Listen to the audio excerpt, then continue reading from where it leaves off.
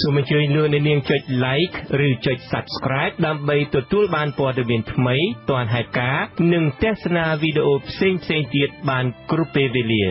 មេដឹកនាំរបបក្រុងភ្នំពេញលោកហ៊ុនសែនប្រកាសប្រាប់ឲ្យកងកម្លាំងអនុវត្តច្បាប់ដោយចាប់ខ្លួនអ្នកដែលមានដីកាតាមចាប់ខ្លួនដោយតុលាការលោកហ៊ុនសែនបានបញ្ចេញចំឈ្មោះថាជននោះជានរណាម្នាក់ឲ្យពិតប្រាកដឡើយប៉ុន្តែទំនងជាសម្ដៅទៅប្រធានស្ដីទីគណៈបកសង្គ្រោះជាតិគឺលោកសំរងស៊ីដែលកំពុងរៀបចំគម្រោងវិលត្រឡប់ទៅកម្ពុជាវិញនៅក្នុងខែមិនិនាខាងមុខលោកថាកងកម្លាំងមានសិទ្ធិចាប់ខ្លួនជននោះដែលមិនបាច់សួរយោបល់ពីលោកឡើយហើយមិនចាំបាច់មានបទវិជាទេដីកាតុលាការគេតាមឲ្យចាប់ខ្លួនអាណាតាមចាប់អានោះទៅមិនចាំបាច់ថាវានៅណាមកណាអីណាទេអារឹងវាកុំចាំបាច់សួរលោកហ៊ុនសែនអីទៀតចុះសួរធ្វើអីទៀតបើដីកាតុលាការគេចេញបញ្ជាឲ្យតាមចាប់ក្បាលអាណានោះចាប់អានោះទៅកុំខ្វល់វាទៅសួរហ៊ុនសែនទៅអីទៀតណាចឹងបានខ្ញុំនិយាយថាទៅធ្វើតែតាមច្បាប់ទៅវាអត់ខុសទេអត់ខុសទេនេះជាការព្រមានថ្មីមួយទៀតបន្ទាប់ពីអ្នកនាំពាក្យនៃរបបលោកហ៊ុនសែនលើកឡើងដែរថាអាជ្ញាធររបបលោកនឹងចាត់វិធានការឬចាប់ខ្លួនលោកសំរងស៊ីទៅតាមការបង្គាប់របស់តុលាការនៅពេលដែលលោកទៅដល់កម្ពុជាលើសពីនេះអាជ្ញាធរក៏នឹងចាត់វិធានការដែរប្រឆាំងទៅនឹងអ្នកដែលទទួលលោកសំរងស៊ីប្រធានស្ដីទីគណៈបកសង្គ្រោះជាតិប្រសិនបើពួកគេអះអាងថា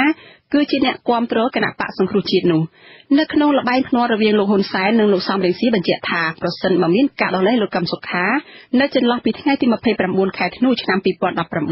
ដល់ថ្ងៃទី3ខែមីនាមែននោះលោកហ៊ុនសែនសុខចិត្តចូលចេញពីតំណែងប៉ុន្តែបើលោកកឹមសុខាមិនត្រូវដោះលែងវិញនោះគឺលោកសំរងស៊ីចុះចាញ់ហើយចូលទៅឲ្យចាប់ខ្លួនបន្ទាប់ពីបញ្ចប់ការភ្នាល់ចាលោកនាងស្ដាប់ជាទីមេត្រីព័ត៌មានតកតងនឹងសម្ដីរបស់លោកហ៊ុនសែននេះដែរលោកហ៊ុនសែនបានអំពាវនាវឲ្យកងទ័ពជួយបង់ពន្ធរដ្ឋស្របពេលដែលអន្តរជាតិគ្រោងដកការអនុគ្រោះពន្ធពីកម្ពុជាលោកហ៊ុនសែននៅក្នុងឯកសណ្ឋានកងទ័ពពាក់ផ្កាយ5ចាត់ទុកការបង់ពន្ធពីមន្ត្រីយោធាគឺមានសារៈសំខាន់ដូចគ្នានឹងការបង់ពន្ធរបស់ប្រជាពលរដ្ឋស៊ីវិលទូទៅដែរហើយខ្លួនយើងម្នាក់ក៏ត្រូវបំពេញកាតព្វកិច្ចពន្ធដែរដូចគ្នាត្រូវពង្រឹងនៅវប្បធម៌បង់ពន្ធដែរដើម្បីយើងមានសមត្ថភាពចិញ្ចឹមកងទ័ពចិញ្ចឹមមន្ត្រីរាជការហើយមានប្រាក់សម្រាប់វិនិយោគដោយផ្ទាល់របស់យើងចលនាហ៊ុនសែនក៏បានលើកឡើងពីទម្លាប់រួចពន្ធដែលកើតនៅក្រោមការដឹកនាំរបស់លោកដូចជាការស្នើសុំពីឧត្តមសេនីយ៍យោធានិងប៉ូលីសដើម្បីរួចពន្ធរថយន្តជាដើមលោកហ៊ុនសែនអះអាងបន្ថែមថាបើមន្ត្រីយោធាខិតខំជួយបង់ពន្ធរដ្ឋនោះរបបលោកនឹងមានថវិកានៅក្នុងការបន្តបើកប្រាក់ខែឲ្យកងទ័ពនិងមន្ត្រីរាជការស៊ីវិល2ដងនៅក្នុងមួយខែនិងអាចមានប្រាក់សម្រាប់អនុវត្តគម្រោងអភិវឌ្ឍមួយចំនួនដែលមិនចាំបាច់ពឹងជំនួយបរទេសចាសសារអំពាវនាវដើម្បីបង្កើនចំណូលថវិកាជាតិនិងកាត់បន្ថយការពឹងពាក់ជំនួយបរទេសនេះធ្វើឡើងនៅពេលដែលអាសានុវត្តនៃការដកប្រព័ន្ធអនុគ្រោះពន្ធឬ EBA របស់សហភាពអឺរ៉ុបកាន់តែខិតជិតចូលមកដល់ណាស់ទៅហើយសារនេះស្របគ្នាទៅនឹងជំហររបស់របបលោកហ៊ុនសែនដែលអះអាងថាកំពុងតែខិតខំកែតម្រង់សេដ្ឋកិច្ចដើម្បីទប់ទល់នឹងទណ្ឌកម្មអន្តរជាតិចាត់ទោះជាយ៉ាងនេះក្តីអ្នកវិភាគគោលនយោបាយនិងអ្នកសិក្សាការស្រាវជ្រាវការអភិវឌ្ឍសង្គមថាអំពើពុករលួយនៅកម្ពុជានៅតែមានភាពរីករាលដាលខ្លាំងហើយកម្ពុជានៅតែពឹងពាក់ខ្លាំងលើជំនួយបរទេសដែលធ្វើឲ្យកម្ពុជាមិនអាចរស់បានដោយខ្វះជំនួយបរទេសនៅឡើយព្រោះស្ថានភាពក្រីក្រនៅក្នុងស្រទាប់ពលរដ្ឋខ្មែរទូទៅ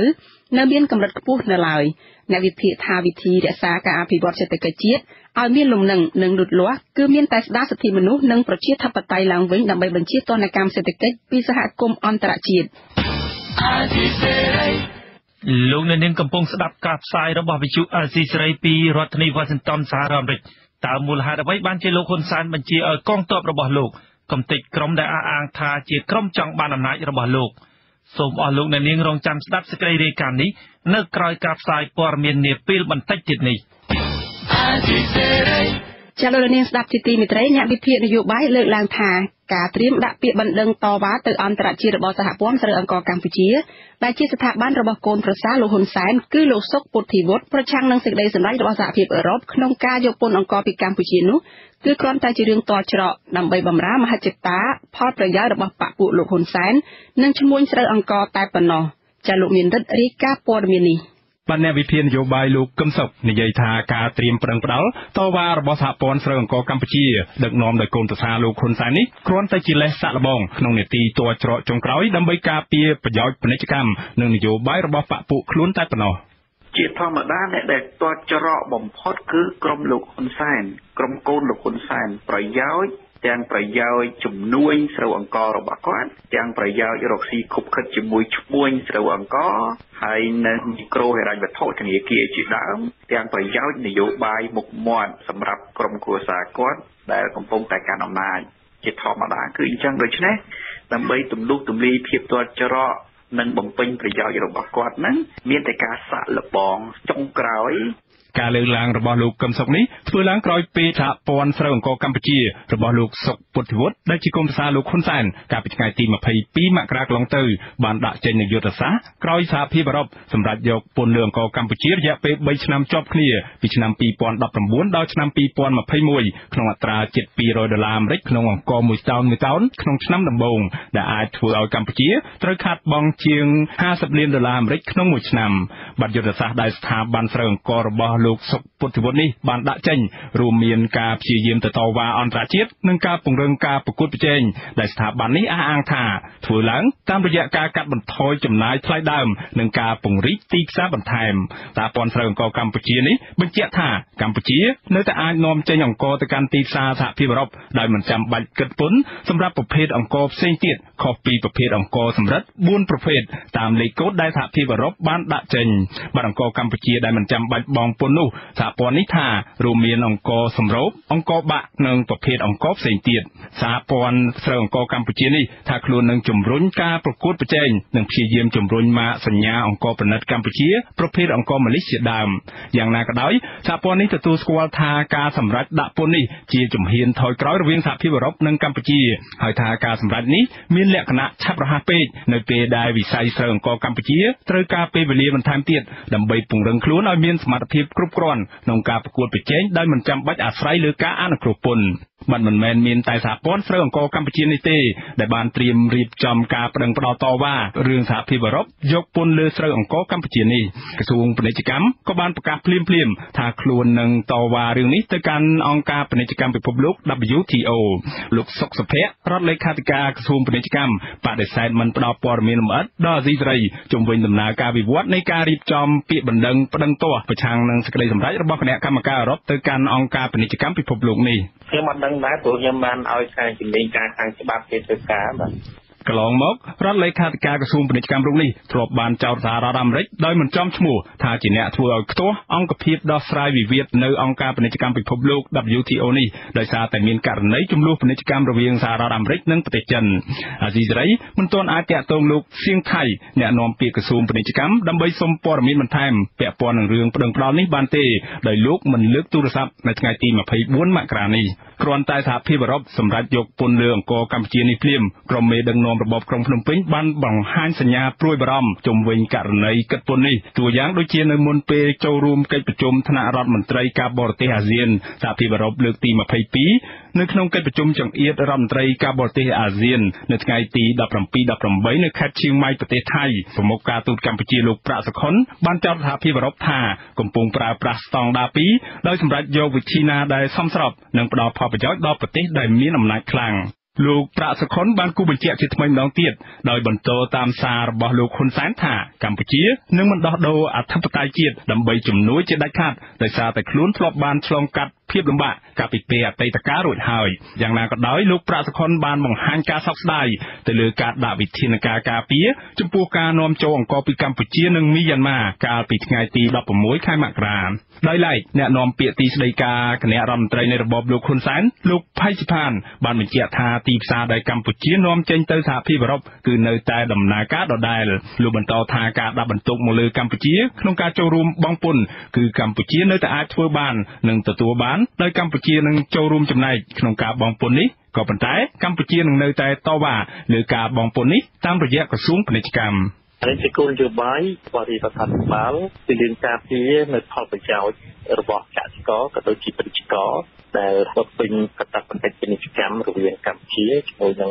ងទីបរដ្ឋនេះឯងហើយរាជរដ្ឋាភិបាលបានរៀបចំថាគណៈកម្មការក្នុងការពិនិត្យដែលតំណាងដោយក្រសួងពាណិជ្ជកម្មនេះឯងពីព្រោះយើងដើម្បីការពារសិទ្ធិក្នុងការធ្វើពាណិជ្ជកម្មដែលមានគោលការណ៍តែជាមួយនឹងអង្គការពាណិជ្ជកម្ម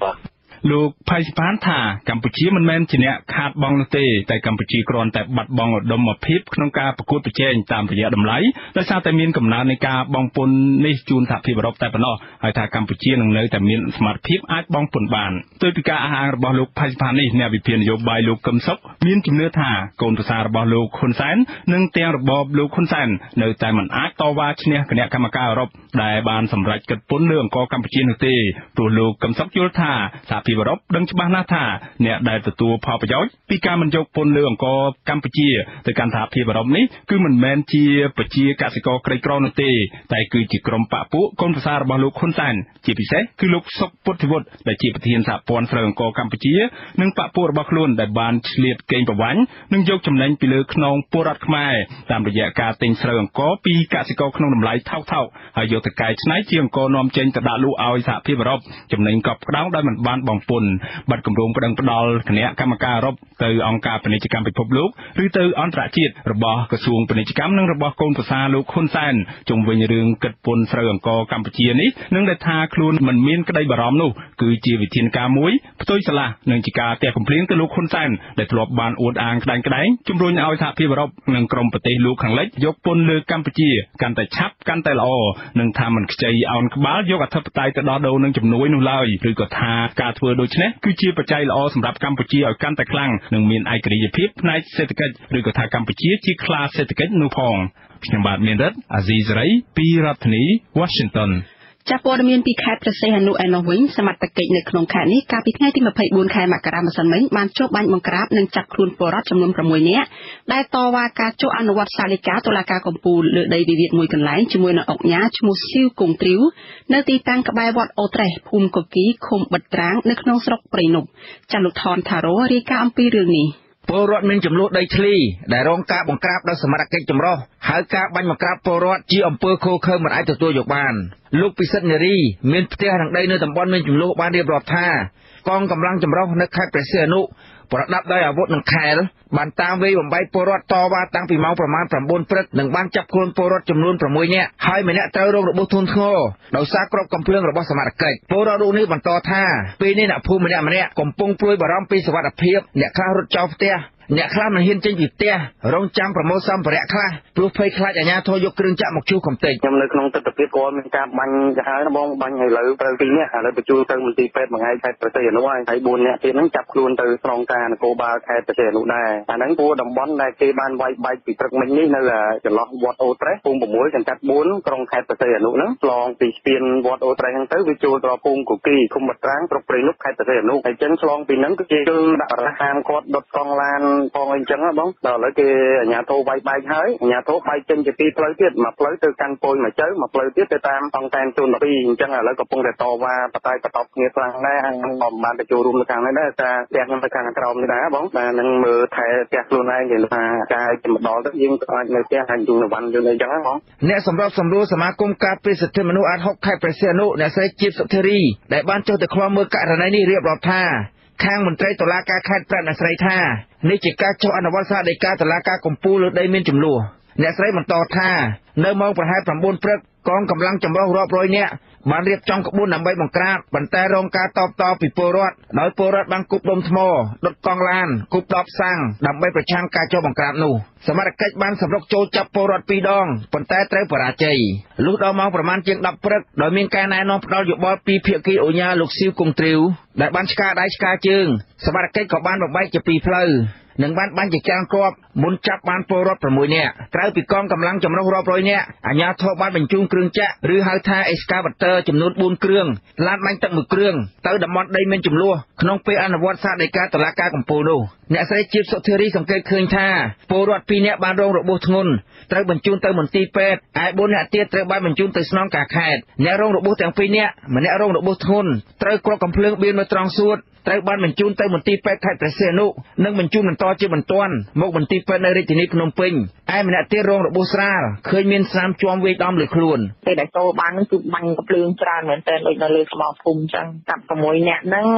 2នាក់គឺមានរបួសក្នុង2នាក់មានរបួសម្នាក់របួសធ្ងន់គឺបាញ់ត្រូវមកហើយថាគាត់កំភ្លើងហ្នឹងធ្លាយចូលទៅដល់ទួតគេយកមកមន្ទីរពេទ្យខាងពេញខ្ញុំខំមកដល់មន្ទីរពេទ្យហ្នឹងខាងគ្រូពេទ្យហ្នឹងគាត់ចាត់ថាគេបានបញ្ជូនទៅភ្នំពេញហើយដោយសារតែរបួសធ្ងន់អត់ហ្នឹងវាទៅបៀមក្នុងសួតហើយនៅពេលដល់មន្ទីរពេទ្យហ្នឹងគ្រូពេទ្យហ្នឹងនិយាយថាអ្នករងរបួសហ្នឹងគឺជាកម្មករសំណង់ហើយគាត់ឃើញគេតវ៉ារឿងដីធ្លីហ្នឹងគាត់គេប្រើដូចថាតកែធ្វើសំណង់ប្រើមកទិញអីទេហើយគាត់មកទិញហ្នឹងឃើញគេអញ្ចឹងក៏ខំមើលទៅដល់ពេលគេបាញ់មកត្រូវក្រោយអ្នកទៀតហ្នឹងត្រូវរបួសមុខទៅអីហ្នឹងថាអ្នកនៅមន្ទីរពេទ្យហ្នឹងតែគេយកទូគាត់មកមន្ទីរពេទ្យហ្នឹងថាគេវាយដល់ងាយមិនទៅគាត់ភ្លើងទេគឺដោយសារគេវាយពលរដ្ឋមានចំនួនដីធ្លីប្រាប់ថាមិនបានដឹងច្បាស់ថាដីមានទំនាស់មានទំហំជាក់ស្ដែងប្រមាណហិកតាឬពលរដ្ឋប្រមាណអ្នកកំពុងរស់នៅទេប៉ុន្តែគ្រាន់តែឮថាមុនឆ្នាំ2002តំបន់ដីទំនាស់ដែលអាជ្ញាធរចុះបង្ក្រាបពលរដ្ឋយកដីជារបស់ឈ្មួញម្នាក់ឈ្មោះអូញ៉ាស៊ីវគង់ទ្រីវនិងប្រពន្ធឈ្មោះហុងសួនលោកថានៅឆ្នាំ2002រដ្ឋសម្រេចដាក់ដីនេះជាដីគម្របព្រៃឈើរបស់រដ្ឋហើយមានពលរដ្ឋខ្លះបានកាប់រៀនទន្ទ្រានរស់នៅនិងមានខ្លះទិញតគ្នាដោយគ្មានអាជ្ញាធរណារារាំងឡើយលុះប្រមាណឆ្នាំចុងក្រោយនេះស្រាប់តែលេចឮថាដីនេះជារបស់ឈ្មួញទៅវិញកាលពីថ្ងៃទី17ខែមករាក្រុមកម្លាំងចម្រុះខេត្តព្រះសីហនុធ្លាប់បានចុះទៅវាស់វែងដីមានចំនួនឲ្យភរិយាអូញ៉ាស៊ីវគង់ទ្រីវគឺអ្នកស្រីហុងសួនម្ដងរួចមកហើយប៉ុន្តែមិនបានសម្រេចព្រោះក្រុមអ្នកភូមិកូគីរាប់រយនាក់បាននាំគ្នាពង្រាយកង់ឡានដុតតវ៉ាមិនឲ្យវាស់វែងមន្ត្រីសមាគមអាត់ហុកអ្នកស្រីជាបសុធារីប្រាប់ថាខាងមន្ត្រីតុលាការខេត្តព្រះសីហនុប្រាប់អ្នកស្រីថាភាគីទាំងពីរធ្លាប់សម្របសម្រួលគ្នាពីសារហើយប៉ុន្តែគ្មានដំណោះស្រាយអាស៊ីសេរីបានព្យាយាមទូរស័ព្ទសុំការបំភ្លឺបន្ថែមពីអ្នកនាំពាក្យសាលាខេត្តព្រះសីហនុលោកអោសរឿនជាច្រើនដងប៉ុន្តែមិនលើកទូរស័ព្ទអាស៊ីសេរីមិនទាន់អាចតាក់ទងពីភាគីខាងអូញ៉ាស៊ីវគង់ទ្រីវនិងភរិយាអ្នកស្រីហុងសួនទេមកដល់ម៉ោងផ្សាយនេះពលរដ្ឋភូមិកូគីម្នាក់ទៀតអ្នកស្រីលឹមសារ៉េតអះអាងថាពួកគេរស់នៅភូមិកូគីច្រើនឆ្នាំហើយមិនដែលស្គាល់ឈ្មោះអូញ៉ាស៊ីវគង់ទ្រីវទេហើយសកម្មភាពពលរដ្ឋតវ៉ាដុតកង់ឡាននិងគប់ដុំថ្មគឺដើម្បីការពារកុំឲ្យកងកម្លាំងចម្រុះរុលគ្រឿងចាក់មកឈូសកំទេចផ្ទះពួកគេមិនមានចេតនាប្រឆាំងឬវាយសម្លាប់សមត្ថកិច្ចដោយការបាញ់រះមកលើពលរដ្ឋទេពលរដ្ឋរូបនេះឲ្យដឹងទៀតថាក្រោយពេលកម្លាំងចម្រុះបាញ់រះនិងចាប់ខ្លួនពលរដ្ឋតវ៉ាបង្ខំឲ្យពលរដ្ឋជាច្រើនអ្នកផ្សេងទៀតរត់ភៀសខ្លួនឡើងភ្នំអូត្រេសគណៈសមត្ថកិច្ចបានជួបកំទេចផ្ទះនិងផលដំណាំរបស់ពលរដ្ឋមួយចំនួនធំនៅតំបន់បឹងប្រលិតផ្នែកខាងលើវត្តអូត្រេសក្នុងភូមិកូគីតែពួកប្រជាពលរដ្ឋរត់ហើយគ្រាន់តែគេបាញ់ហ្នឹងនៅការទៀតបានតែផ្លូវគ្នាប៉ុន្តែពួកខាងគាត់ហ្នឹងចូលឈូសឆាយបានហើយពួកខាងគាត់ហ្នឹងចូលឈូសឆាយកំពុងតែឈូសឆាយនៅកន្លែងតំបន់បឹងប្រលិតខាងលើវត្តអូត្រេសហ្នឹងចាកំពុងឈូសផ្ទះប្រជាពលរដ្ឋហ្នឹងចាឥឡូវថាឈូសទាំងយប់ឈូសទាំងថ្ងៃគាត់ដាក់កម្លាំងមកនៅហ្នឹងគ្រប់ជ្រុងជ្រោយទាំងអស់គាត់ជុំវិញពួកប្រជាពលរដ្ឋអស់ហើយតែពួកប្រជាពលរដ្ឋនៅលើភ្នំកុំគ្នានៅលើភ្នំទាំងអស់ហើយអាកន្លែងបឹងប្រលិតហ្នឹងប្រជាពលរដ្ឋពងតែយំស្រែកអត់មានផ្ទះមានសបាយនៅទេពួកគាត់កំពុងតែរត់ទេពលរដ្ឋរងការបាញ់បង្ក្រាបករណីចំនួនដីធ្លីនៅភូមិកូគីឃុំបិទត្រាំងហៅទង្វើបាញ់រះបង្ក្រាបពលរដ្ឋបែបនេះជាទង្វើឃោឃៅមិនសមជាមន្ត្រីបម្រើពលរដ្ឋទេពួកគេអំពាវនាវឲ្យសមាជិកបញ្ឈប់សកម្មភាពនេះហើយផ្ដល់ឱកាសឲ្យពលរដ្ឋមានតំណែងត្រឹមត្រូវដើម្បីចរចារកដំណោះស្រាយដោយសន្តិវិធីខ្ញុំបាទថនតារ៉ូអាស៊ីសេរីពីរដ្ឋធានី Washingtonចាលោកនាងជាទីមេត្រីពលរដ្ឋ5នាក់តំណាងឲ្យពលរដ្ឋ52គ្រួសារនៃសហគមន៍លពីងនាំគ្នាដាក់ពាក្យបណ្ដឹងទៅសាលាស្រុកកំពង់ត្រឡាចបដិសេធរបាយការណ៍របស់គណៈកម្មការចម្រុះខេត្តកំពង់ឆ្នាំងដែលចេញកាលពីខែមីនាឆ្នាំ2014ដោយសរសេរថាដីធ្លីដែលមានចំនួនស្ថិតនៅក្នុងភូមិលពីងនិងភូមិបឹងកក់ជាកម្មសិទ្ធិរបស់ក្រុមហ៊ុន KDC តាំងពីឆ្នាំ1997អ្នកធ្វើការផ្នែកសិទ្ធិមនុស្សដែលតាមដានចំនួនដីធ្លីនេះយល់ថា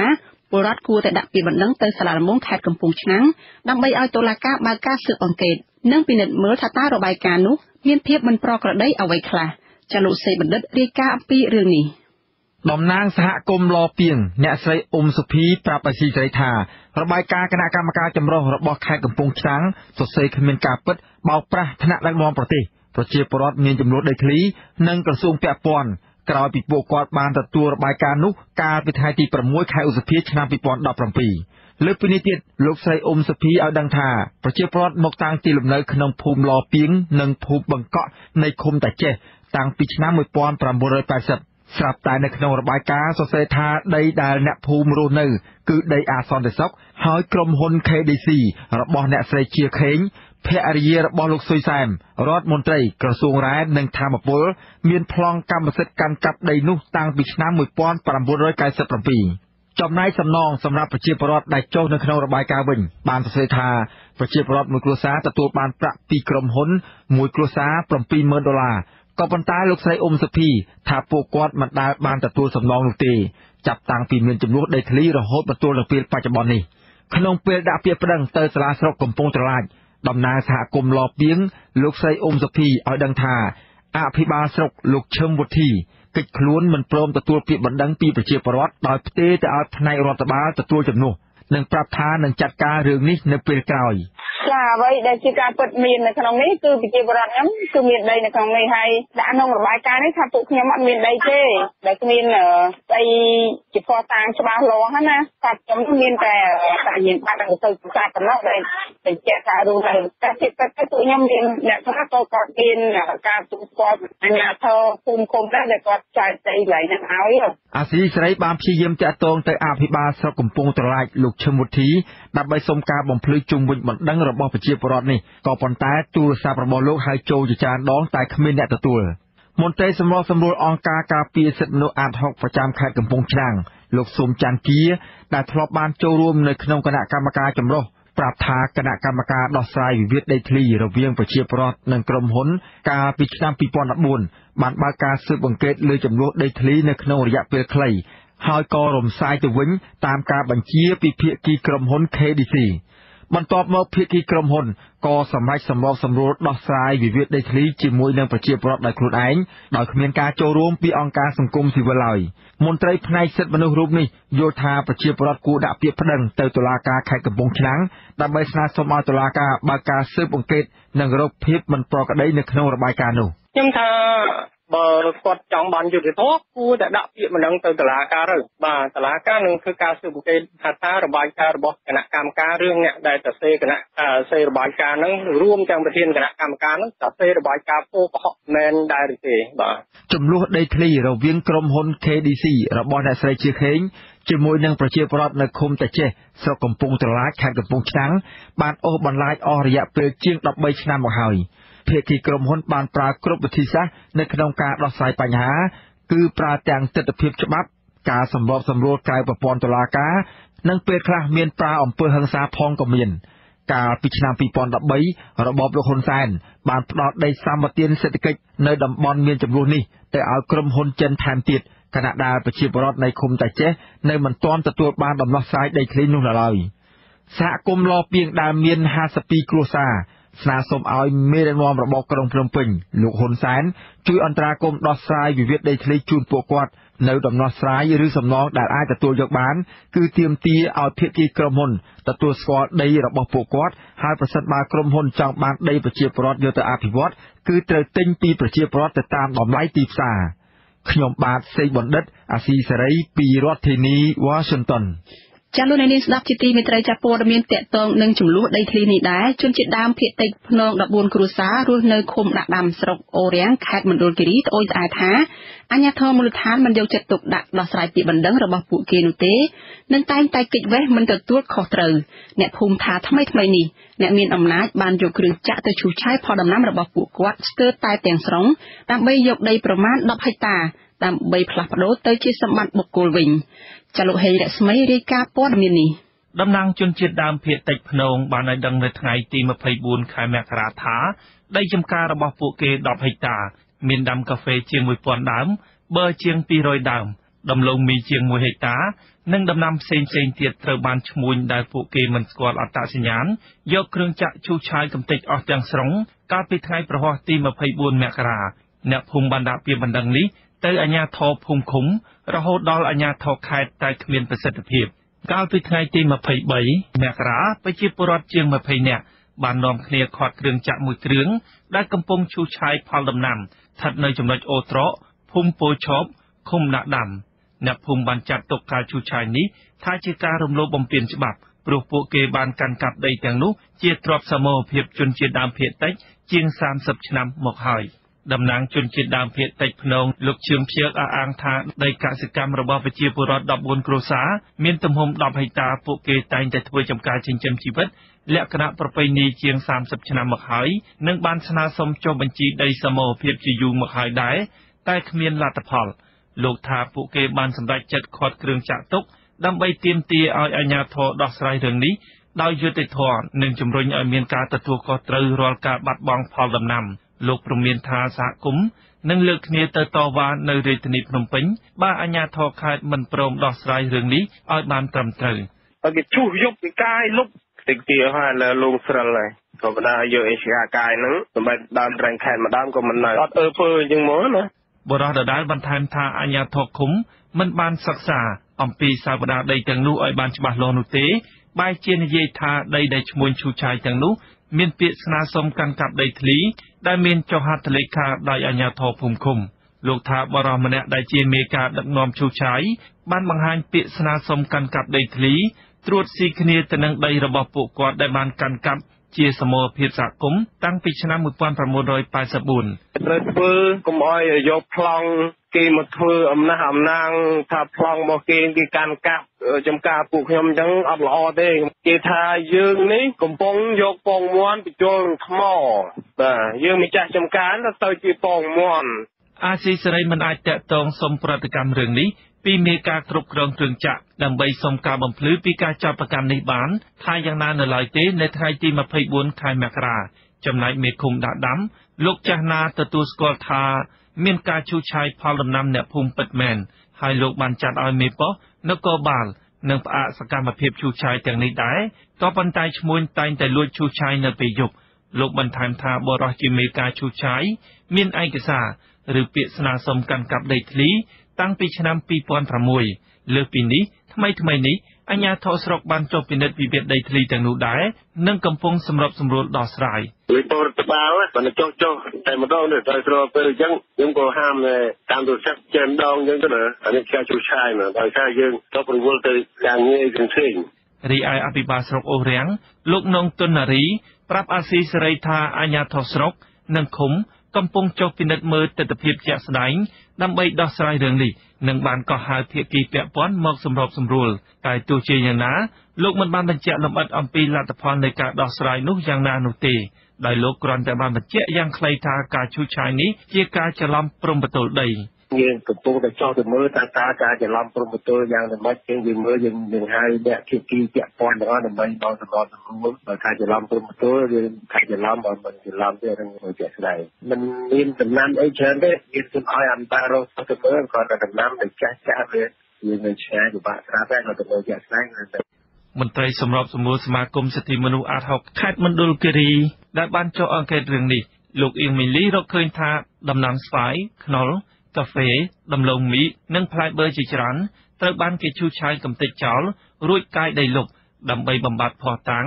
ហើយមកទល់ពេលនេះដីមានចំនួនទាំងនោះបានคล้ายទៅជាដីវាល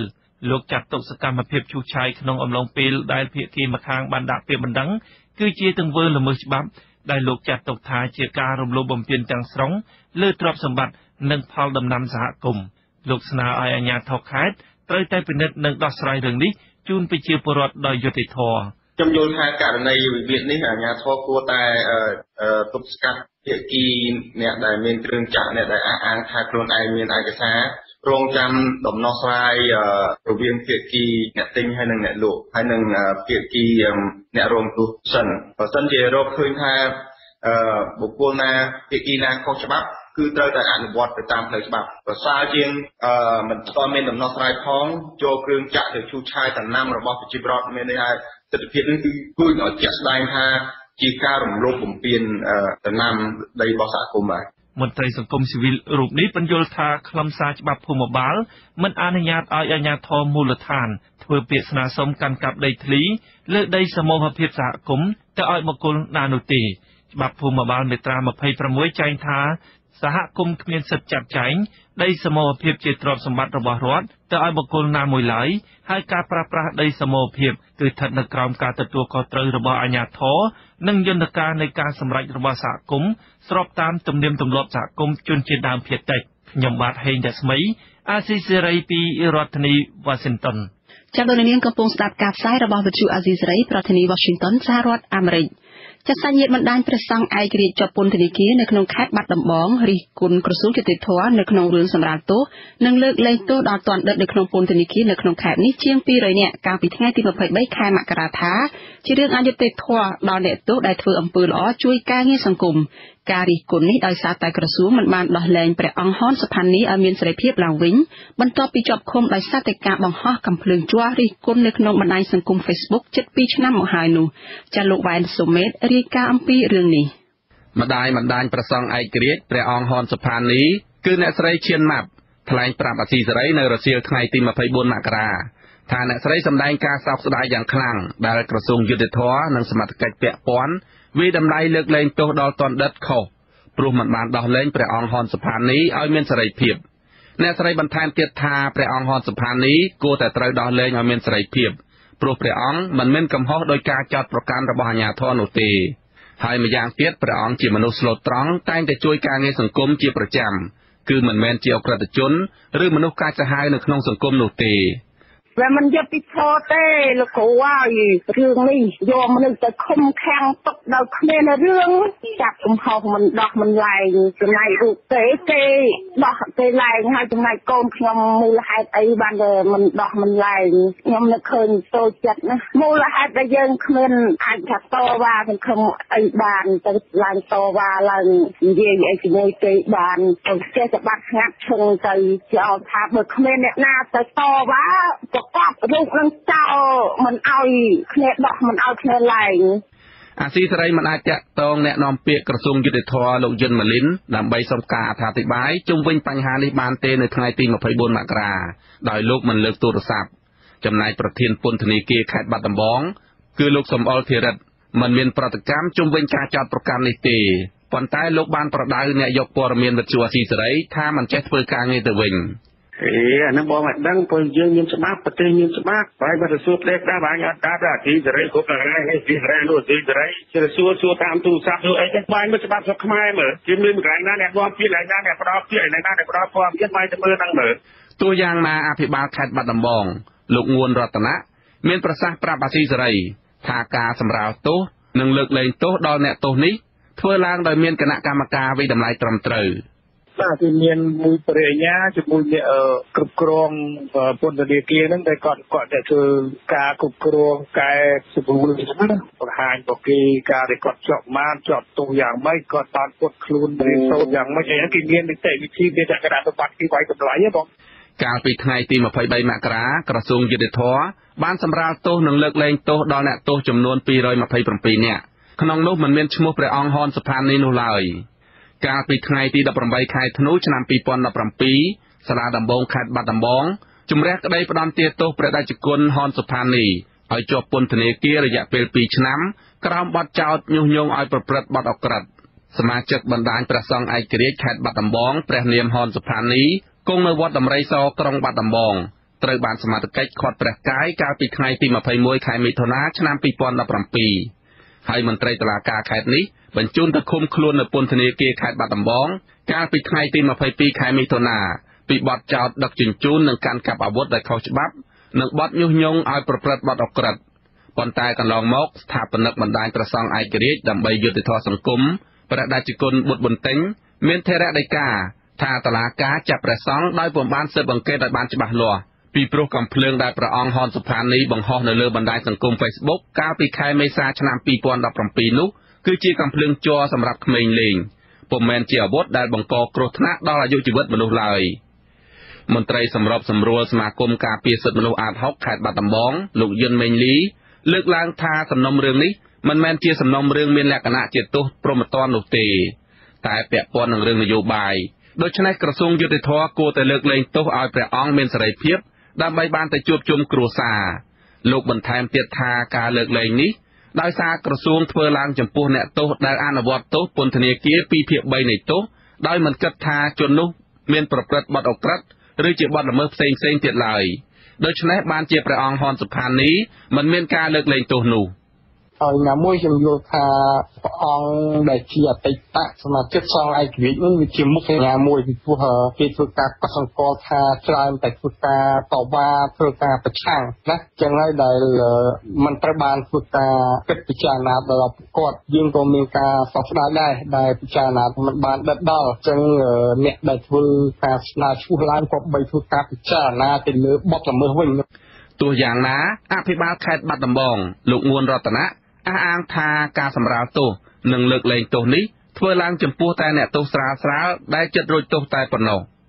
ខ្ញុំបាទវ៉ែនសុមិតអាស៊ីសេរីពីរដ្ឋធានី Washington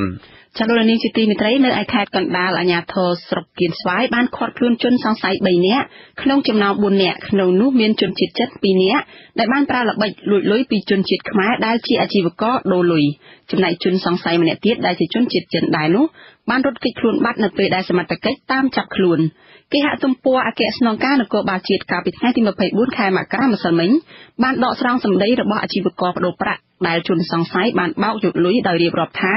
ជនសង្ស័យដែលមានគ្នា4នាក់ក្នុងនោះមានជនជាតិចិន3នាក់និងខ្មែរម្នាក់បានយកប្រាក់ចំនួន$10000ដើម្បីមកប្តូរជាលុយខ្មែរបន្ទាប់ពីអាជីវករបដូរប្រាក់បានយកលុយចំនួន40លានរៀលប្រគល់ទៅឲ្យដល់ដៃជនសង្ស័យដើម្បីរាប់រហូតគ្រប់ចំនួនហើយជនសង្ស័យបានសុំយកលុយចំនួន$10000របស់ខ្លួននោះទៅរាប់ឡើងវិញនៅពេលដែលជនសង្ស័យបានលុយ$10000ទៅវិញជនសង្ស័យបានយកលុយនោះដាក់ទៅក្នុងថង់ខ្មៅមួយនិងបានយកថង់ខ្មៅមួយផ្សេងទៀតដែលមានលុយចំនួន$700ប្រគល់ទៅឲ្យអាជីវករបដូរប្រាក់វិញរួចហើយក៏បើករថយន្តចេញទៅបាត់បន្ទាប់ពីអាជីវករបដូរប្រាក់បានដឹងថាជនសង្ស័យបោកប្រាស់យកប្រាក់របស់ខ្លួនហើយអាជីវករបានបើករថយន្តដេញតាមនិងប្តឹងទៅសមត្ថកិច្ចដើម្បីជួយអន្តរាគមន៍រហូតចាប់បានជនសង្ស័យចំនួន3នាក់ដើម្បីកសាងសំណុំរឿងទៅតាមច្បាប់ករណីបង្កអសន្តិសុខសង្គមដោយជនជាតិចិនដែលគេសង្កេតឃើញច្រើនកើតមាននោះមានដូចជាអំពើចោរកម្មការចាប់ចម្រិតកេងប្រវ័ញ្ចផ្លូវភេទពីស្ត្រីវ័យក្មេងការប្រើអំពើហិង្សាការជួញដូរគ្រឿងញៀនការចាប់ចម្រិតតាមប្រព័ន្ធអ៊ីនធឺណិតនិងការចែកចាយរូបភាពអាហារភេទកុមារជាដើមចាលោកនាងអ្នកស្ដាប់ជាទីមេត្រីលោកនាងទៅបានស្ដាប់ព័ត៌មានប្រចាំថ្ងៃរបស់វិទ្យុអាស៊ីសេរីដែលរៀបចំជូនដោយនាងខ្ញុំសុជីវីប្រធានាទី Washington ចាជាបន្តទៅទៀតនេះសូមអញ្ជើញលោកនាងរងចាំស្ដាប់សេចក្តីរាយការណ៍ពិស្ដារផ្សេងទៀតនាពេលបន្តិចទៀតនេះ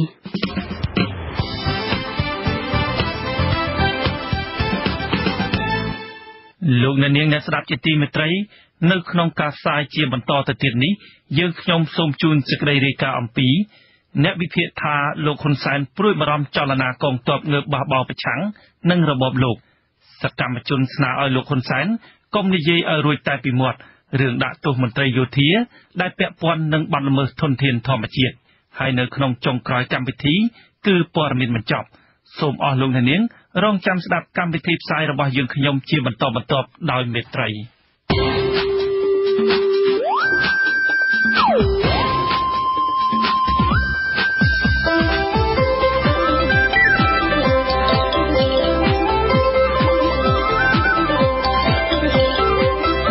សេចក្តីរាយការណ៍ពិស្ដារ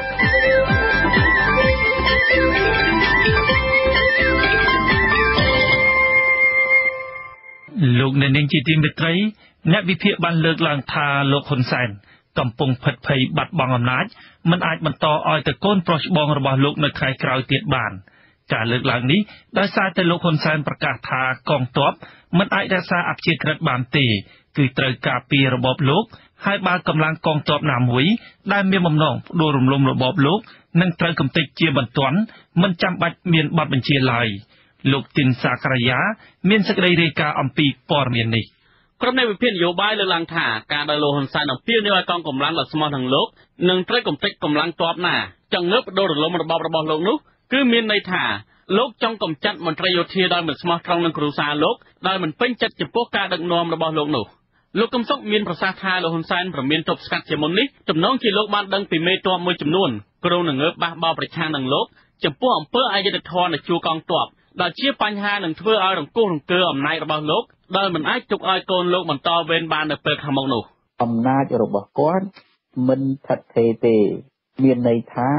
អ្នកដែលចង់ប្រឆាំងនឹងគាត់មិនមែនតែពលរដ្ឋដែលស្រឡាញ់យុត្តិធម៌ឬគណៈបកប្រឆាំងទេគឺក្នុងកងទ័ពផងដែរមានន័យថាមាននិន្នាការនៅក្នុងកងទ័ពដែល ប្រុងងើបបះបោប្រឆាំងនឹងអំណាចផ្ដាច់ការអយុត្តិធម៌របស់លោកហ៊ុនសែន លោកហ៊ុនសែនថ្លែងនៅក្នុងពិធីអបអរសាទរខួបលើកទី20នៃថ្ងៃបង្កើតកងទ័ពជើងគោកដែលកូនប្រុសរបស់លោកជាមេបញ្ជាការកាលពីព្រឹកថ្ងៃទី24មករាថាកងទ័ពមិនអាចរក្សាអព្យាក្រឹតបានឡើយគឺត្រូវតែការពារនិងស្មោះត្រង់នឹងរបបរបស់លោកដោយមិនអនុញ្ញាតឲ្យមានបដិវត្តពណ៌នោះទេលើពីនេះទៀតលោកហ៊ុនសែនបានប្រកាសថាកងទ័ពខ្មែរមិនអាចធ្វើដោយកងទ័ពប្រទេសវេណេស៊ុយឡាមួយចំនួនដែលប្រកាសងើបបះបោប្រឆាំងនឹងរដ្ឋាភិបាលនោះកងទ័ពដែលការពាររដ្ឋាភិបាលរាជរដ្ឋាភិបាលគ្មានអ្វីខុសទេកងទ័ពប្រឆាំងរដ្ឋាភិបាលទេគឺជាការខុសដែលត្រូវតែកំទេចនៅវេណេស៊ុយឡាការបះបោត្រូវបានប្រកាសជាបន្តភាពគេមិនអនុញ្ញាតទេរឿងនេះការប្រកាសគម្រាមរបស់លោកហ៊ុនសែនបែបនេះគឺនៅបន្ទាប់ពីក្រុមទាហានវេណេស៊ុយឡាជិត30នាក់កាលពីថ្ងៃទី21មករាបានប្រកាសឲ្យពលរដ្ឋងើបបះបោប្រឆាំងនឹងលោកប្រធានាធិបតីនីកូឡាម៉ាឌូរ៉ូដោយប្រជាពលរដ្ឋនិងគណៈបកប្រឆាំងមិនទទួលស្គាល់ការបោះឆ្នោតហើយចាត់ទុកការបោះឆ្នោតមានភាពមិនប្រក្រតីជាច្រើននិងបន្លំស្លឹកឆ្នោតហើយសហរដ្ឋអាមេរិកសហភាពអឺរ៉ុបនិងសម្ព័ន្ធនៃប្រទេស14ទៀតក្នុងទ្វីបអាមេរិកប្រកាសមិនទទួលស្គាល់រដ្ឋាភិបាលថ្មីនេះឡើយបន្ថែមពីនេះបច្ចុប្បន្នសហរដ្ឋអាមេរិកបានប្រកាសទទួលស្គាល់មេដឹកនាំគណៈបកប្រឆាំង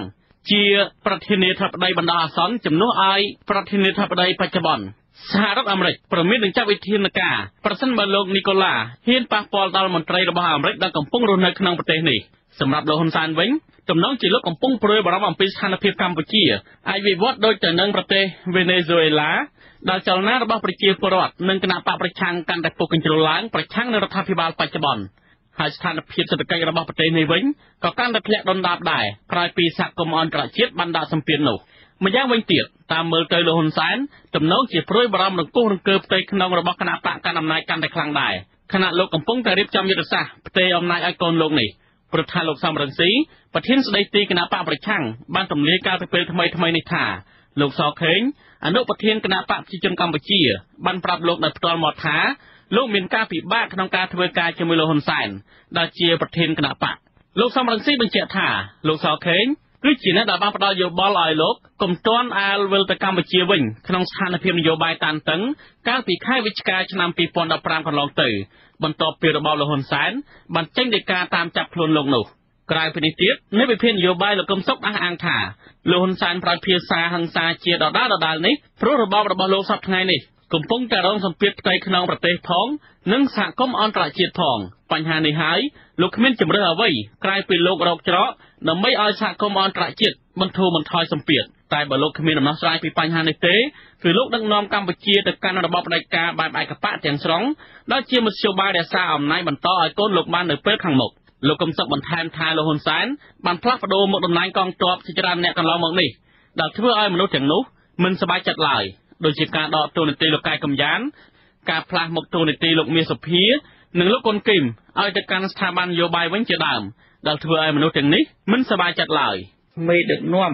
នៃប្រទេសស្ដេចការនឹងមិនអាចឈរជើងបាននឹងទេនេះជាគំរូមេរៀនដែលលោកហ៊ុនសែនខ្លាចបំផុតហើយព្យាយាមព្រមានគំរាមទុកជាមុនឲ្យហើយអ្វីដែលយើងមើលឃើញថាលោកហ៊ុនសែនខ្លាចនៅត្រង់ថាដំណាក់កាលចុងក្រោយនេះសូម្បីតែលោកសៅសុខាដែលជាកូនចៅជិតស្និទ្ធរបស់គាត់ក៏គាត់មិនលើកឲ្យធ្វើជាមេទ័ពធំដើម្បីការពារអំណាចរបស់គាត់ផងគឺគាត់ស្ដុកសុកចិត្តលើអ្នកផ្សេង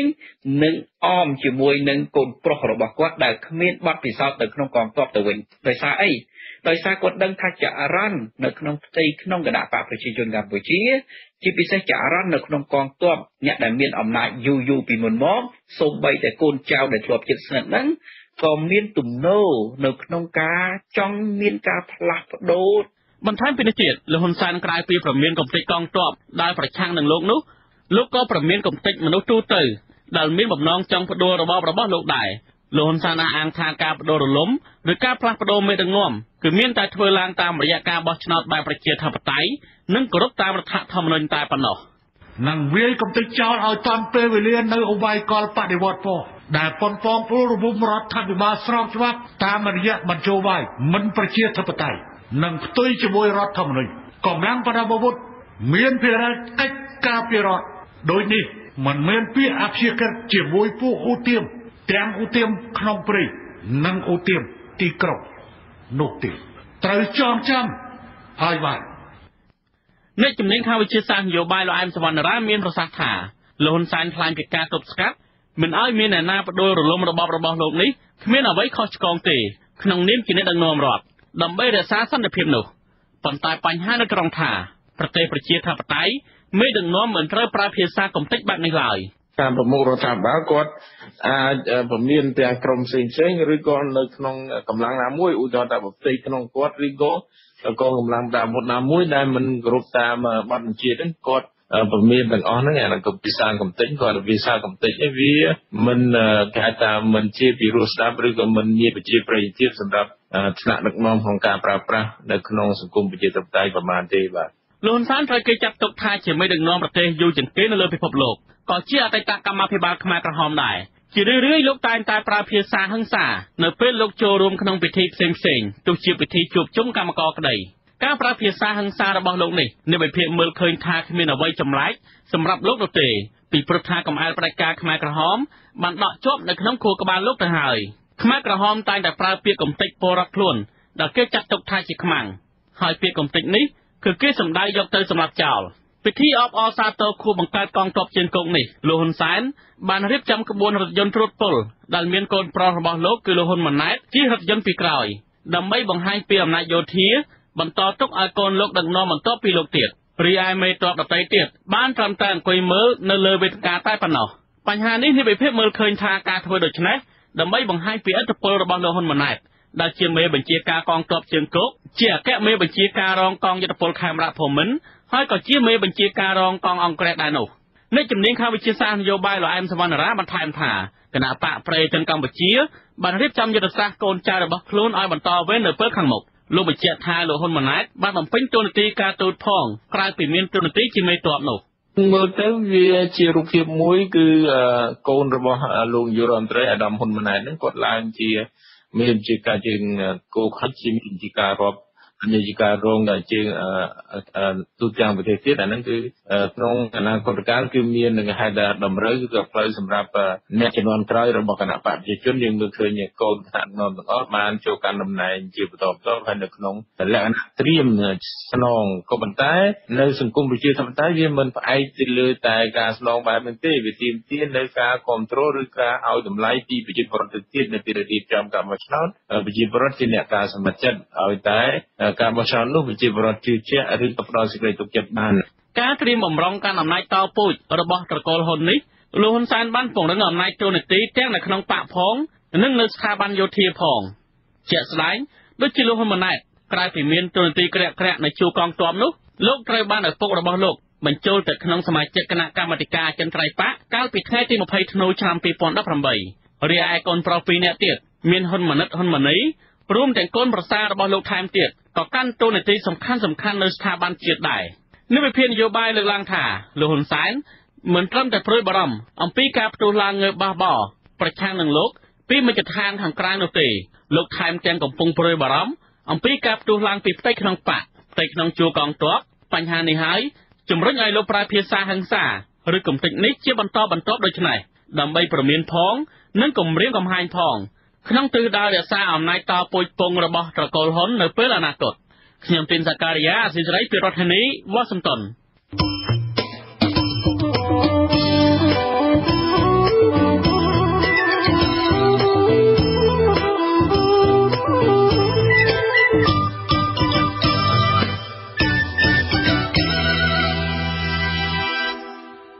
លោកអ្នកនាងជាទីមេត្រីពាក់ព័ន្ធនឹងបញ្ហាបរិស្ថានឯនោះវិញសកម្មជនបរិស្ថានបានជំរុញឲ្យរបបមេដឹកនាំក្រុងភ្នំពេញគឺលោកហ៊ុនសែនអនុវត្តឲ្យបាននៅបទបញ្ជារបស់លោកផ្ទាល់អំពីការដាក់ទោសទណ្ឌមន្ត្រីយោធាណាដែលពាក់ព័ន្ធនឹងបទល្មើសព្រៃឈើនិងធនធានធម្មជាតិពួកគេអះអាងថាមន្ត្រីយោធាជាន់ខ្ពស់ជាច្រើនរូបនៃរបបលោកហ៊ុនសែនមានការជាប់ពាក់ព័ន្ធនឹងការរកស៊ីឈើឬការឲ្យក្រុមហ៊ុនលក់ឈើជាថ្នូរនឹងការទទួលបានផលប្រយោជន៍ផ្ទាល់ខ្លួនលោកហ៊ុនសែនក៏បានបញ្ជាផ្ទាល់មាត់សារជាថ្មីម្ដងទៀតឲ្យកងកម្លាំងកងទ័ពជួយការពារព្រៃឈើនិងធនធានធម្មជាតិនិងបានប្រមានថាបើកងទ័ពណាដែលជាប់ពាក់ព័ន្ធនឹងបទល្មើសព្រៃឈើនេះពួកគេនឹងត្រូវប្រឈមមុខចំពោះមុខច្បាប់លោកសេបណ្ឌិតមានសេចក្តីរាយការណ៍អំពីរឿងនេះសកម្មជនបរិស្ថានជនជាតិអេស្ប៉ាញលោក Alejandro González Davidson ថ្លែងថាបទបញ្ជារបស់លោកហ៊ុនសែនឬឲ្យកងទ័ពជួយការពារព្រៃឈើនិងធនធានធម្មជាតិនេះអាចคล้ายទៅជាឱកាសថ្មីមួយទៀតសម្រាប់មន្ត្រីយោធាខិលខូចមួយចំនួនក្នុងការរកស៊ីជាមួយនឹងក្រុមឈ្មួញទុច្ចរិតដែលបំផ្លិចបំផ្លាញធនធានធម្មជាតិលោកជឿជាក់ថាបទបញ្ជាថ្មីនេះក៏ដូចជាបទបញ្ជាមុនដែរគឺលោកហ៊ុនសែនលើកឡើងដើម្បីទាក់ទាញប្រជាប្រិយភាពហើយរឿងនេះនឹងមិនអាចអនុវត្តបាននោះឡើយដោយសារតែក្រុមនីតិហ៊ានក្រាក់មួយចំនួននៃរបបបច្ចុប្បន្នមានជាប់ពាក់ព័ន្ធនឹងមុខរបរឬជួយកាងឲ្យក្រុមហ៊ុនឈើនិងក្រុមហ៊ុនធ្វើអាជីវកម្មរ៉ាយខុសច្បាប់លោកថាតួយ៉ាងដូចជាមេកងអង្គរៈលោកហ៊ុនសែនគឺលោកហ៊ីងប៊ុនហៀងជាដើមកំពុងតែយកតួនាទីនិងទាហាននៃកងអង្គភាពមួយនេះទៅកាងឲ្យក្រុមហ៊ុនចិនដែលកំពុងតែធ្វើអាជីវកម្មរ៉ែមាសបែបអនាធិបតេយ្យនៅក្នុងខេត្តព្រះវិហារជាដើមខ្ញុំជឿថាពេលដែលទីទៀតឬក៏ពេលអង្គជាដើមចូលដើម្បីក្រោមលេខការពារគឺចង់គឺត្រូវតែបំរើផលប្រយោជន៍របស់មេបាទខ្ញុំមិនមែនចង់និយាយថាសមាជិកវិហារឬក៏សមាជិកPMទាំងអស់ពាក់ព័ន្ធនេះពីច្រើនគេមនុស្សចេះស្រឡាញ់ជាតិចេះស្រឡាញ់ព្រៃឈើហើយអាណិតដល់ធនធានធម្មជាតិទេប៉ុន្តែសំខាន់គឺមេធំហ្នឹងគឺគាត់តែពាក់អាវទីហ៊ានប៉ុន្តែចេះស្ដែងមិនជាអ្នកទីហ៊ានប្រកបទេគាត់តែជាអ្នករស់ស៊ីខុសច្បាប់ហ្នឹងសកម្មជនរូបនេះថ្លែងបន្តទៀតថាប្រសិនបើលោកហ៊ុនសែនពិតជាចង់ការពារព្រៃឈើនិងធនធានធម្មជាតិមែននោះលោកត្រូវតែហ៊ានផ្ដន់ទាទោសនីតិហ៊ានឬមន្ត្រីយោធាណាដែលមានជាប់ពាក់ព័ន្ធនៅក្នុងបទល្មើសទាំងនេះមិនមែននិយាយតែមាត់ដោយការលើកឡើងពីមុននោះឡើយបើពុំដូច្នេះទេប្រជាពលរដ្ឋនឹងកាន់តែបាត់ជំនឿទៅលើរូបលោកថ្លែងនៅក្នុងពិធីអបអរសាទរខួបលើកទី20ឆ្នាំនៃកំណើតកងទ័ពជើងគោកដែលបច្ចុប្បន្នមានកូនប្រុសច្បងរបស់លោកគឺលោកហ៊ុនម៉ាណែតជាមេបញ្ជាការនោះលោកហ៊ុនសែនបានណែនាំឲ្យកងទ័ពត្រូវចូលរួមថែរក្សាការពារព្រៃឈើជលផលនិងធនធានធម្មជាតិឲ្យបានល្អបន្ថែមពីលើកិច្ចការការពារជាតិនិងការពាររបបរបស់លោកក៏បានប្រមានដាក់ទោសទណ្ឌទៅដល់មន្ត្រីយោធាទាំងឡាយណាដែលមានជាប់ពាក់ព័ន្ធនឹងបទល្មើសកាប់ឈើនិងបំផ្លិចបំផ្លាញធនធានធម្មជាតិផងដែរកងទ័ពទាំងអស់ត្រូវចូលរួមរក្សាព្រៃឈើមិនត្រូវคล้ายទៅជាអ្នកកាប់ឈើឬជាអ្នកការពារឈ្មួញកាប់ឈើនោះទេចូលរួមរក្សាធនធានជលផលដ៏កម្ររបស់យើងត្រូវចូលរួមរក្សានៅធនធានធម្មជាតិដទៃទៀតដែលមាននៅក្នុងប្រជាជាតិអាចារ្យកម្ពុជាហើយក៏ត្រូវដាក់ទោសទណ្ឌជាមួយអ្នកណាក៏ដោយសក្តិប៉ុណ្ណាក៏ដោយដែលធ្វើការខុបខិតឬក៏បំពានទៅលើបទបញ្ជាទាំងនេះសកម្មជនព្រៃឈើលោកហេងស្រស់ប្រតិកម្មថាលោកហ៊ុនសែនហាក់បីដូចជាមិនបានដឹងអ្វីតតែសោះតាក់ទងនឹងរឿងបទល្មើសព្រៃឈើនិងការបំផ្លិចបំផ្លាញធនធានធម្មជាតិទើបលោកលើកឡើងយ៉ាងដូចនេះលោកអះអាងថាបទល្មើសកាប់ឈើនៅតំបន់ភូមិភាគឦសាននិងការដឹកជញ្ជូនឈើចេញទៅប្រទេសវៀតណាមនាពេលបច្ចុប្បន្នសុទ្ធសឹងតែមានជាប់ពាក់ព័ន្ធនឹងមន្ត្រីយោធានិងកងកម្លាំងប្រដាប់អាវុធដែលឈរជើងនៅតំបន់នោះលើសពីនេះទៅទៀតក្រមយោធានិងអាជ្ញាធរពាក់ព័ន្ធមួយចំនួនបានចេញមុខជាចំហនៅក្នុងការការពារក្រុមហ៊ុនរកស៊ីឈើដែលមានម្ចាស់ស្និទ្ធនឹងមេដឹកនាំបច្ចុប្បន្នដូចជាលោកគិតមេងនិងលោកទ្រីភិបជាដើមយើងពបកន្លងមកគឺសិតតែជាទាហានសិតតែជាPMសិតតែជាមន្ត្រីបរិស្ថានផ្ទាល់តែម្ដងក៏ជាអ្នកកាងឈើឲ្យដឹកចេញពីប្រទេសកម្ពុជាជាក់ស្ដែងនៅតំបន់ភ្នំព្រេចគឺមានសិតតែជាមន្ត្រីទាំងអស់ដែលជាអ្នកកាងឈើដឹកចេញពីខេត្តកញ្ចេះទៅប្រទេសវៀតណាមដោយចេញតាមច្រកត្រពាំងស្រែដោយមានអង្គការកងក្រាំងដែរជាទាហានការពារព្រំដែននេះជាអ្នកកាងឈើឲ្យដឹកចេញពីប្រទេសកម្ពុជាទៅប្រទេសវៀតណាមផ្ទាល់តែម្ដងអង្គការទីភ្នាក់ងារស៊ើបអង្កេតបរិស្ថានហៅកាត់ថា EIA បានរកឃើញថាតំបន់ការពារធម្មជាតិជាច្រើនកន្លែងនៅខេត្តភាគឦសានរបស់កម្ពុជារួមមានឧទ្យានជាតិវីរៈជ័យនៃខេត្តរតនគិរីតំបន់សេសានក្រោម2នៃខេត្តស្ទឹងត្រែងនិងដែនជម្រកសត្វព្រៃភ្នំព្រេចនៃខេត្តមណ្ឌលគិរីកំពុងរងការកាប់បំផ្លាញព្រៃឈើទ្រង់ទ្រាយធំពីសំណាក់ក្រុមហ៊ុនដីសម្បត្តិសេដ្ឋកិច្ចនិងក្រុមឈ្មួញវៀតណាមដោយមានការបើកដៃពីអាជ្ញាធរនៃរបបលោកហ៊ុនសែនរបាយការណ៍ដដែលឲ្យដឹងទៀតថាចាប់ពីខែតុលាឆ្នាំ2017ដល់ខែមិនិនាឆ្នាំ2018ទំហំព្រៃឈើដែលត្រូវបានកាប់បំផ្លាញមានចំនួនជាង1លាន1សែនម៉ែត្រគីបដែលគិតជាទឹកប្រាក់មានតម្លៃរាប់សិបលានដុល្លារអាមេរិក EIA រកឃើញទៀតថាឈើទាំងនោះត្រូវបាននាំចេញទៅកាន់ប្រទេសវៀតណាមដោយត្រូវបង់លុយឲ្យអាជ្ញាធរព្រំដែននិងក្រុមអនុរក្សព្រៃឈើជាថ្នូរនឹងកិច្ចការពារសុវត្ថិភាពដឹកឈើឆ្លងដែនលោកហេងស្រស់ជឿជាក់ថា បទបញ្ជារបស់លោកហ៊ុនសែនរឿងទប់ស្កាត់ការកាប់បំផ្លាញព្រៃឈើនិងបំផ្លិចបំផ្លាញធនធានធម្មជាតិនេះលែងមានប្រសិទ្ធភាពតទៅទៀតហើយដោយសារតែគ្មានការអនុវត្តជាក់ស្ដែងលោកបន្តថាប្រសាសន៍របស់លោកហ៊ុនសែនលើកនេះក៏ដូចលើកមុនដែរគឺគ្រាន់តែដើម្បីទាក់ទាញការចាប់អារម្មណ៍និងប្រជាប្រិយភាពផ្ទាល់ខ្លួនរបស់លោកតែប៉ុណ្ណោះលោកចង់ឲ្យលោកហ៊ុនសែនអនុវត្តឲ្យបានចំពោះការដាក់ទោសទណ្ឌទៅលើមន្ត្រីយោធាណាដែលពាក់ព័ន្ធនឹងបទល្មើសព្រៃឈើនេះបើពុំដូច្នោះទេបទបញ្ជារបស់លោកនៅពេលនេះនឹងក្លាយទៅជាឱកាសសម្រាប់ក្រុមអាជ្ញាធរពាក់ព័ន្ធទៅគៀបយកលុយពីក្រុមហ៊ុនឈ្មោះឈើទៅវិញក្នុងការដែលលោកនាយករដ្ឋមន្ត្រីហ៊ុនសែនគាត់ប្រកាសស្រែកថាកងទ័ពទាំងអស់ចូលរួមក្នុងការការពារវាច្បាស់ជាទីបំផុតតែម្ដងមន្ត្រីមួយចំនួនអាចនឹងឆ្លៀតឱកាសដើម្បីយកពាក្យសម្ដីរបស់លោកនាយករដ្ឋមន្ត្រីហ៊ុនសែននឹងទៅចែកចាយទៅដល់ទាហានតូចៗនោះដើម្បីគម្រាមទៅដល់ក្រុមអ្នកដែលគេរស់ស៊ីអ្នកដែលគេបំផ្លាញព្រៃឈើដើម្បីទាមទារយកលុយកាក់ដាក់ចូលក្នុងហាប៉ៅខ្លួនឯងទៅរបបក្រុងភ្នំពេញតែងតែបង្ហាញថាខ្លួនបានគិតគូរអំពីរឿងការពារព្រៃឈើនិងធនធានធម្មជាតិតាមរយៈការបង្កើតច្បាប់អង្គភាពនិងយន្តការជាច្រើនដើម្បីទប់ស្កាត់បទល្មើសឧក្រិដ្ឋនៅក្នុងវិស័យមួយនេះលោកហ៊ុនសែនខ្លួនឯងផ្ទាល់ក៏ធ្លាប់បានប្រកាសជាសាធារណៈដែរថាលោកហ៊ានកាត់កខ្លួនឯងក្រវ៉ាត់ចោលបើលោកមិនអាចទប់ស្កាត់ការកាប់បំផ្លាញព្រៃឈើបាននោះទេហើយលោកក៏ធ្លាប់បានចេញបទបញ្ជាឲ្យបាញ់គ្រាប់រ៉ុកែតកំទេចជនល្មើសច្បាប់ព្រៃឈើនេះទៀតផងទោះយ៉ាងណាក្តីការបដិញ្ញាចិត្តនិងយន្តការទាំងឡាយដែលរបបក្រុងភ្នំពេញបានដាក់ចេញពុំមានប្រសិទ្ធភាពឡើយដោយបទល្មើសព្រៃឈើនិងការបំផ្លិចបំផ្លាញធនធានធម្មជាតិនៅតែកើតមានហើយការដឹកជញ្ជូនឈើទៅប្រទេសវៀតណាមនៅតែបន្តកើតមានដដែលមូលហេតុសំខាន់គឺដោយសារតែអំពើពុករលួយការអនុវត្តច្បាប់មានភាពទន់ខ្សោយកង្វះការទទួលខុសត្រូវរបស់ស្ថាប័នជំនាញជាពិសេសគេសង្កេតឃើញថាលោកនាយករដ្ឋមន្ត្រីខ្លួនឯងផ្ទាល់តែម្ដងមិនដែលទទួលខុសត្រូវចំពោះសម្ដីរបស់ខ្លួនឯងម្ដងណាឡើយក្រៅពីនេះទៀតរបបលោកហ៊ុនសែនក៏បានបង្ហាញពីការគេចវេះមិនទទួលខុសត្រូវចំពោះវិនាសកម្មព្រៃឈើទៀតផងជាឧទាហរណ៍របបនេះបានរំសាយដែនជម្រកសត្វព្រៃស្នួលនិងដែនជម្រកសត្វព្រៃរនាមដូនសំដែលមានផ្ទៃដីសរុបជាង 11,000 ហិកតាកាលពីឆ្នាំ 2018 កន្លងទៅក្រោមហេតុផលថាតំបន់ទាំងពីរបានបាត់បង់មុខងារនិងសក្តានុពលជាតំបន់អភិរក្សអស់ទៅហើយក៏ប៉ុន្តែសកម្មជនបរិស្ថានអះអាងថាតំបន់អភិរក្សទាំងពីរនេះរងការខូចខាតដោយសារតែក្រុមហ៊ុនឯកជនដែលទទួលបានដីសម្បត្តិសេដ្ឋកិច្ចពីរបបក្រុងភ្នំពេញហើយជាងនេះទៅទៀតគឺអាជ្ញាធររបបនេះឯងដែលបានជួយការពារក្រុមហ៊ុនឲ្យកាប់ឈើនៅតំបន់ទាំងពីរនេះរហូតទាល់តែអស់គ្មានសល់ខ្ញុំបាទសេកបណ្ឌិតអាស៊ីសេរីពីរដ្ឋធានី Washington